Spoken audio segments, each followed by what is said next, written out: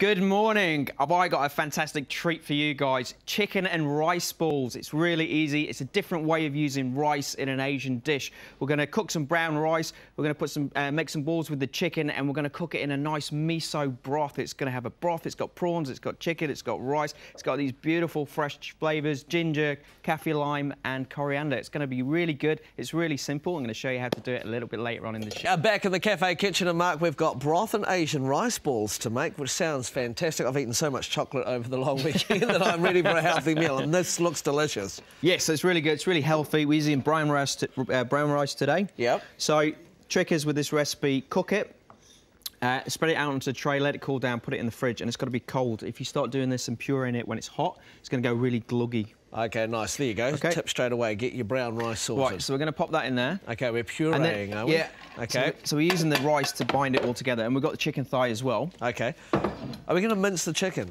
Yeah, we're going to blender. Yeah, we're going to put it all in. OK, cool. OK, and we're going to make our balls. So we've got coriander going in there now. Yum. So we're just building up all the flavours.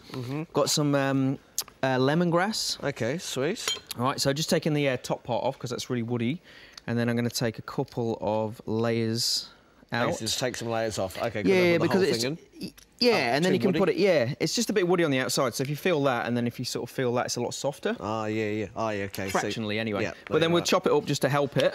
But we'll get it in and you get a really, really good flavour from that. Nice work. And you've got your Easter onion here.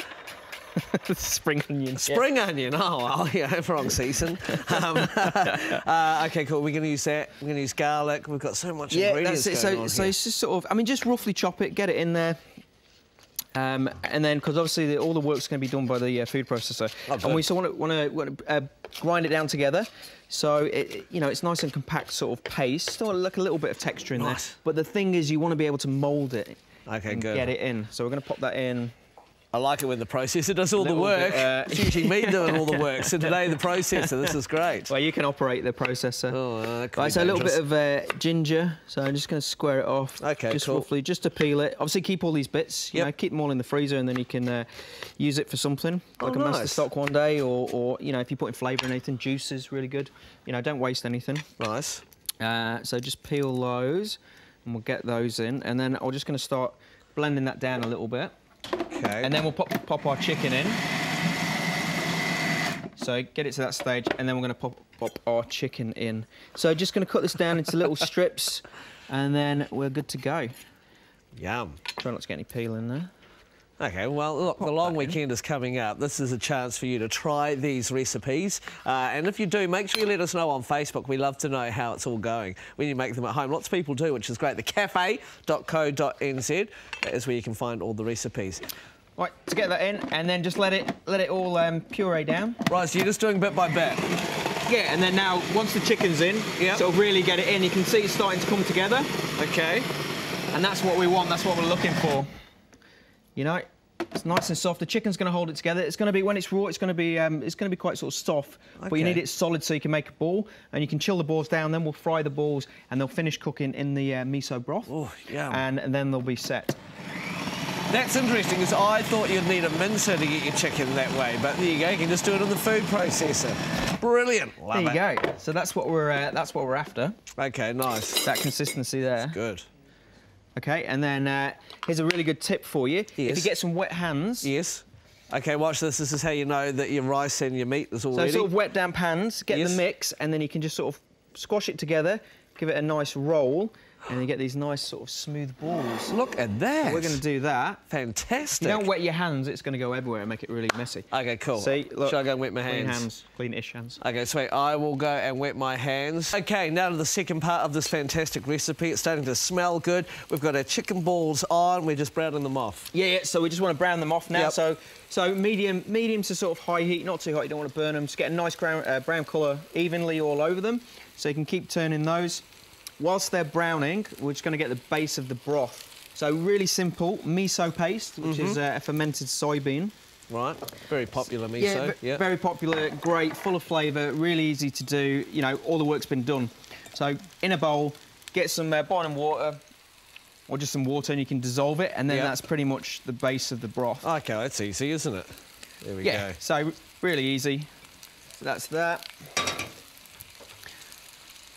You know, this is how quick it is, you know. Let other people do the work, you know, who are good at it. Not everyone. So we're just starting to get a little bit of colour. Yeah, a bit more colour. You can go a little bit more colour. Okay, sweet. I mean, it's good. I mean, you just want a little bit of colour. Bring out the flavour. Give us a nice little sort of a fine crust.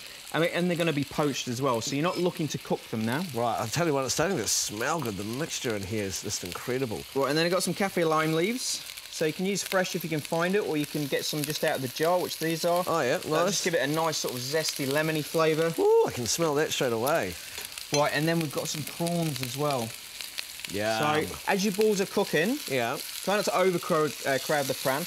But I'm just going to put some prawns in as well. And we're just going to slightly get, you know, a nice little colour on those as well. And then they're going to finish off in the broth. We'll pop those in. This is so cool to be able to do this at home, because quite often you think when you go to a restaurant and you have this sort of experience, you think, oh, I need to leave it to a chef to do. But no, you can do it yourself. Yeah, just restaurant sales have just gone down in New Zealand now. Thanks, mate.